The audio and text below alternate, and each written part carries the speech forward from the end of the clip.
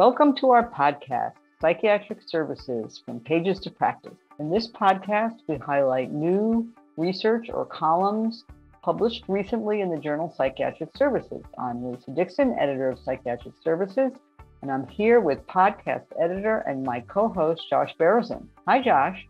Hi, Lisa. Today, we're going to talk about a really interesting article that described a way to address criminal recidivism and within a mental health residential program. We're very fortunate to have Dr. Daniel Blonigen, who is one of the associate directors at the Health Services Research Center at VA Palo Alto and a clinical associate professor affiliated in the Department of Psychiatry at the Stanford University School of Medicine, here to talk about his paper, Implementation Potential of Moral Reconation Therapy for Criminal Recidivism and Mental Health Residential Programs. So, Dr. Blonigen, thanks so much for joining us. My pleasure. Thanks for having me. I think a good place to get started would be just letting us know a little bit about how you found your way into this corner of the research world. I think it really starts off from my grad school training. So I'm a clinical psychologist by training and did my graduate work at the University of Minnesota. And when I was there, I spent most of my time doing research on antisocial personality disorder and other forms of antisocial behavior and substance use. In particular, actually did a lot of research on psychopathic personality traits and understanding their etiology and development. So it was very kind of a clinical science focused career on understanding antisocial behavior. But as I kind of was getting out towards the end of my graduate training, started to get a little bit more, I don't want to say disenchanted with the clinical science perspective, but kind of getting more interested in trying to understand how to make my research as applied as possible. And was always interested in sort of, what's the best treatments for these behaviors and problems that I found fascinating, and what's sort of the different treatment services that would be ideal for individuals who struggle with criminal justice involvement. But as I got into the grad school and then did my internship at the VA Palo Alto, and then eventually a research postdoc fellowship at the Health Services Center where I'm at now, and that's the Center for Innovation to Implementation, or CI2I.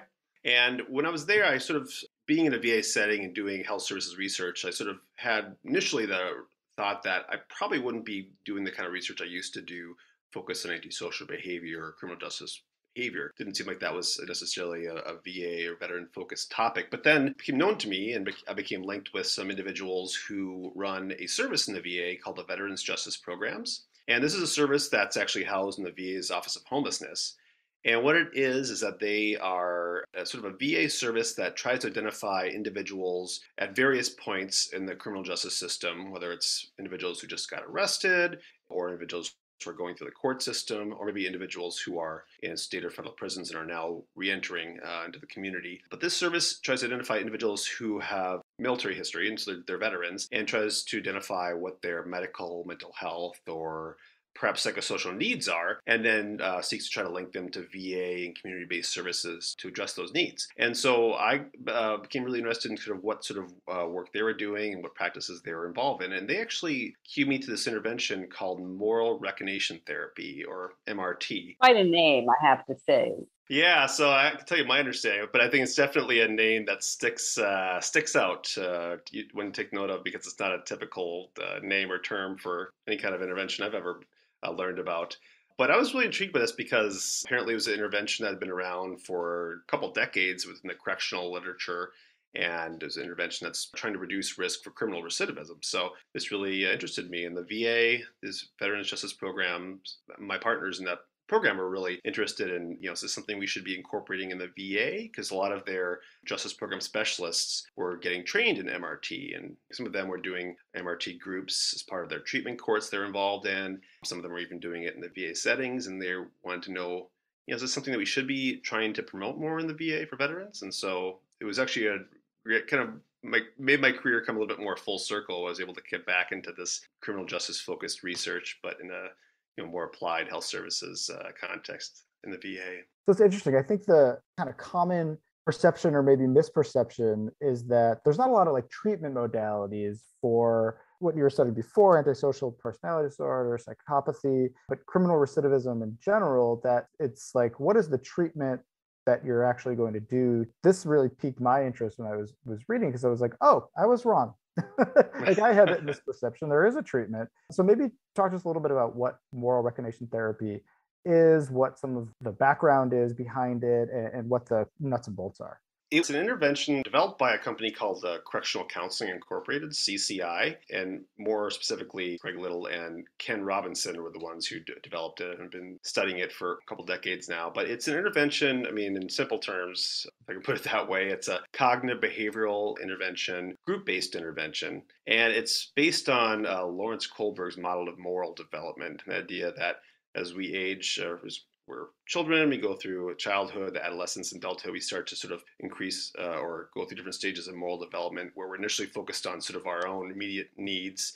Then we sort of start to get more of a sense of sort of the needs of others are close to us in the community. And the idea is that the individuals who are cycling through the criminal justice system and are engaging in criminal behavior over and over again, so there's a breakdown in their moral development. That's at least the theory behind this intervention. And the term itself, as Lisa was mentioning before, Reconation is one that I was not familiar with as I came to understand it from the developers, because Ken Robinson, one of the developers of the intervention, was a partner of ours and helped us to implement this study. He explained to me that conation, I guess, is an old psychoanalytic term that describes the process of conscious moral decision making. And the idea behind moral reconation therapy is that you're sort of trying to help reestablish that process of moral decision making, people being very mindful of how you make good moral decisions. So that's why the name came from. But the intervention, as I sort of got to know a little bit more, I was really intrigued because it seemed to really hit on what I had always thought would be, if you're going to have any kind of intervention that's going to help people reduce their likelihood of criminal recidivism, that this would be structured very similar to this, because I think we know in general from mental health treatment literature that cognitive behavioral models work very well in general, not for everything, but I think for a lot of things it work very well. And this is very structured where there's a workbook that individuals are given, and they have a very kind of, I don't want to say rigid, but very detailed process of how they're supposed to complete the assignments and what they're expected to do to pass the different steps of moral development. So the MRT curriculum involves 12 steps. It's not a 12-step program like AA, mind you, but it does happen to have 12 steps of moral development. And individuals have to kind of go through these different homework assignments and exercises in order to pass each step. It's a group-based intervention, so you're sort of doing a lot of the work on their own, and then they're coming back to the groups and they're presenting their work and explaining, here's how I did this assignment, here's my understanding of what I need to work on, etc. And then the group would decide and vote on if the individual has met the criteria for passing that step. And over time, if the individual keeps doing the work, and the steps build on one another, they get to 12 steps and they've completed their journey towards moral development, you could say. But what really intrigued me is that the intervention, a lot of the steps, a lot of the work assignments are really helping people try to develop more impulse control, delay of gratification, being more planful, not living so much in the moment, and being more mindful of the perspective of others and how their behavior is impacting others. That intrigued me because I really thought that if you're going to have any kind of intervention that's going to help someone with, I'll say, antisocial tendencies, not necessarily personality disorder, not necessarily psychopathy, but someone who's maybe a tendency towards getting involved in the criminal justice system a lot, that impulse control and having a way of sort of helping people develop a way of gaining more impulse control would be a key part of this. So that's kind of what really intrigued me about it. And the fact that it was very structured and it wasn't sort of something that's just free flowing and people are just not necessarily talking about their crimes or anything like that. Actually, a lot of discussion in the groups, the way it works is that people aren't talking about their offenses, they're just talking about their behaviors in general, what they're trying to change. I really liked the sort of structured nature of it, and the fact that it was also very peer-based, where there's a group facilitator that's trained in MRT that helps to make sure that the groups are run according to the protocol, but it's really largely the other individuals in the group who may be at farther along in the MRT curriculum or maybe earlier in the curriculum, but they're sort of providing the feedback. And those who are earlier, or I should say rather farther in the MRT curriculum, the higher steps, really the ones that are helping to guide those who are on lower steps about what they need to do to get to that next step. And so this kind of peer mentoring aspect is a big part of it that I believe to be really critical, but we know to be very critical to helping people with substance use disorders. And so I really like that was a key component of this intervention. I'd like to ask a question that has been on my mind while you've been talking, which is how does MRT kind of connect or avoid a sort of judgmental, not culturally relevant, sort of dogmatic flavor? Because there's a part of this that sounds like this, we know the right way to live, and this is the right way to live. And if you don't live this way, we're going to put you in a group and have the group tell you how to live. So how does it avoid that? Or what is, does that make any sense to you? Yeah, it's a good question. And I think when I first heard of it too, moral recognition therapy, that term moral does kind of have a little bit of a judgment quality to it. Not that I'm necessarily suggesting that was the intent of the developers, but definitely sort of does more have this idea of a judgment of what's right and wrong and telling people what being more objective about morality, when of course that's a very complex subject. The steps themselves get a little bit more. I think what I like about it is it doesn't get more into too much. It doesn't get into people's crimes at all. In fact, people are not supposed to talk about what they were arrested for or anything like that, but more into kind of what are their behaviors and lifestyle currently, and is that leading them to the goals that they want? So, for one example of the steps and one of the assignments that addresses the steps, there's part of a step that really tries to get into what are people spending their time and effort towards, and ask them to sort of break down all the hours in the week. What are the different things you're spending your time on, and to try to include everything in there. How many hours are you sleeping? How many hours are you eating? How many hours do you spend with family? I mean, and to really lay that out there. And then from there, to have people kind of put those in different categories. And sometimes that might fall into things like self care and sleeping, eating, and then or family stuff or work if someone's employed. But it's an interesting exercise. It helps people really take inventory of what they're spending their time on, and if that is then aligned with what their goals are. Do they want to be? Because I think when someone who's actively involved in the criminal justice system, use of alcohol and drugs, of course, is very common. And so having people really being sort of mapping out as precisely as possible, like, well, roughly how many hours do you spend drinking? How many hours have you spent using substances, using drugs, procuring it, and so forth? And sometimes people are able to sort of say that, wow, I'm spending 20 hours a week in some form on substance use, or I'm spending this much time on myself, and I'm spending a fraction of my time during the week on my family. But I've been talking all about my family and how important that is to me. That idea is to try to help people, give them information, and see if it aligns with their goals in a way that's going to try to help them become more motivated or understanding about if their behaviors and how they're spending their time is aligning or maybe not aligning with their goals. So that's kind of one way it helps to try to get more into the behaviors, not so much a judgment of their activities. Sounds like this fascinating intervention that's kind of like a mix of psychodynamic, group, cognitive, behavioral, acceptance and commitment there. Like it's very, very interesting. Like that this is sort of the intervention that has a lot of evidence around criminal recidivism. This paper is about moral recognition therapy in residential settings. So maybe we can get a little bit more into the paper, talk about why you were looking at residences and what specifically you were looking at here.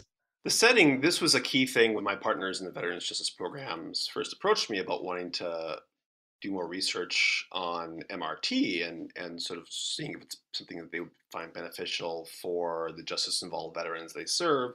Question naturally became, well, what setting in the VA or treatment service or service in general should be the home for MRT? What makes sense here? Because up to this point, MRT had really only been studied in correctional settings of some kind or some kind of service that's part of the criminal justice system. So it was actually developed, I think, or first tested in drug-based therapy communities in prisons. And so when talking with this with our partners, we're like, two questions. What types of populations or treatment settings in the VA are there high proportion of justice involved veterans, and then what's a setting that's going to be really conducive to what is a pretty intensive intervention, a long intervention, MRT, and the residential treatment programs, substance use, mental health residential treatment programs in the VA are about 3 to 6 months long on average, and if you're going to do the full MRT curriculum and you're going to be adhering to it, 6 months is probably a reasonable time frame to try to finish it. So the idea is we probably needed a program that's long enough where people can really get a good healthy dose of MRT, and a program where they're going to be relatively captive audience like the original settings of MRT. And so those registered programs made a lot of sense in that regard. And then maybe perhaps more importantly, that we just know from our data in the VA, and I think this is also probably true in a lot of other residential substance use and mental health programs, even outside the VA, that the majority of individuals, patients with programs, have been in the criminal justice system in multiple times.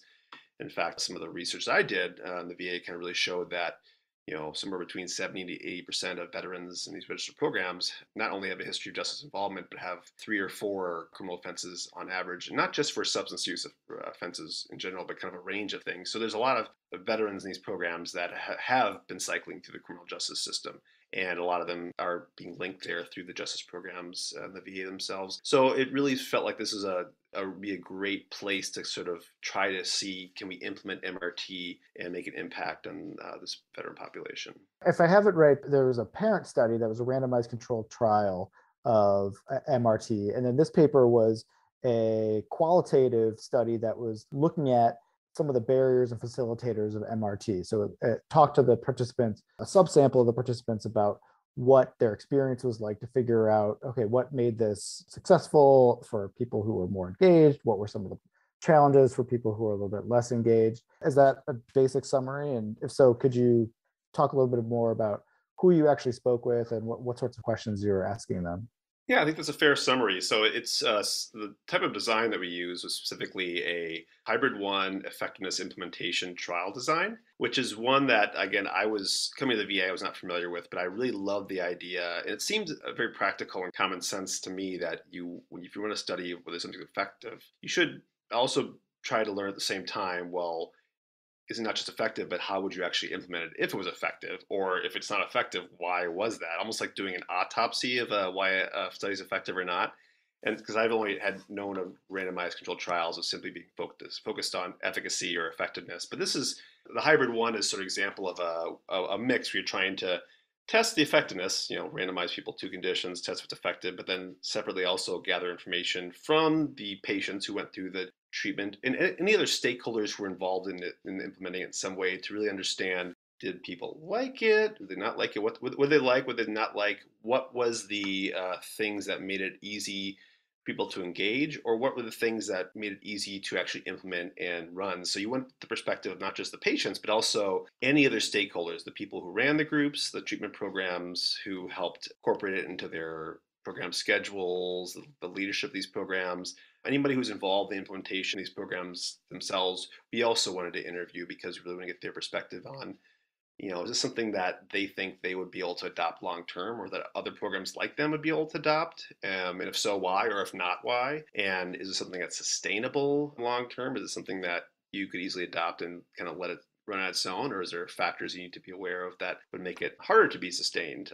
So our listeners aren't able to see how happy you made Lisa by talking about the hybrid model. So Lisa, because we're on a radio format, what's so appealing about that to you? To me, it's one of the great results of our focusing and paying attention to implementation science, because you can have all the treatments in the world, but if they don't get out there in the community, they will not help people. And so what the field has learned is that we have to pay attention to how you implement.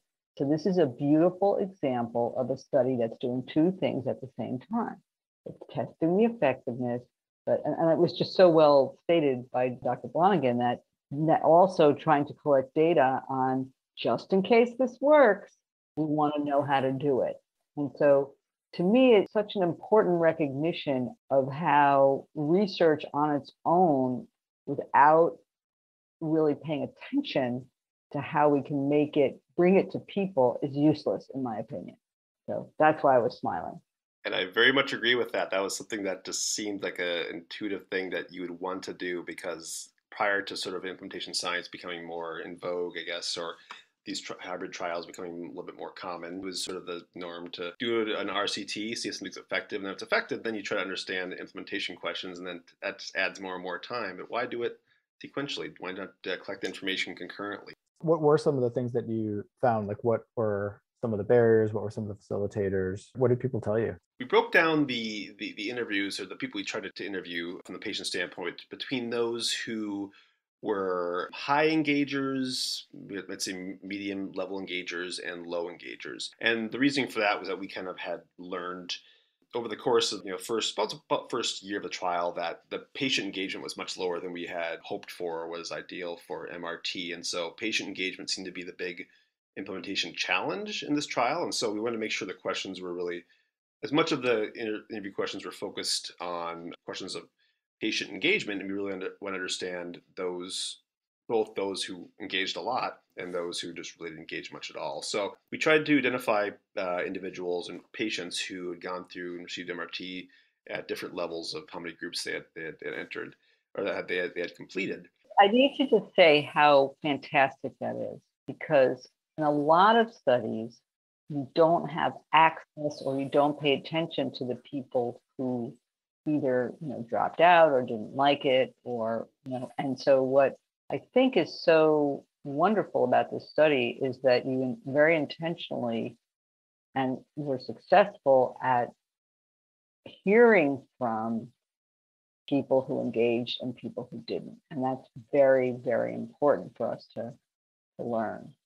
Yeah, I agree. I mean, thank you. I think that's something that I felt was a strength in this design as well, is making sure we're getting a sampling of people across that spectrum there. And I think that was important because we had learned a couple things that from the different sort of groups you could say is that those who are sort of more medium to high level amount of engagement in MRT groups really talked about, well, it was they were just more internally motivated to do this. Like the reason they were able to stick with MRT is that they had sort of the drive and it was important to them. They just were more internally motivated and they kind of recognize that some people don't have that internal motivation. And so that's what was important to them. But by the same token, this is where the staff feedback was helpful as well, is that the staff and the leadership that we interviewed from the 3 programs sort of acknowledged the internal motivation piece, but they also said that, well, it's you also need a little bit of external incentives here because a lot of the interventions like this that are really intensive, if someone doesn't have some sort of external incentive, then